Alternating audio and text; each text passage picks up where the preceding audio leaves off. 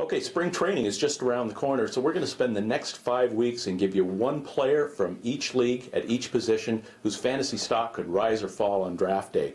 Two to take off at the catcher position this week.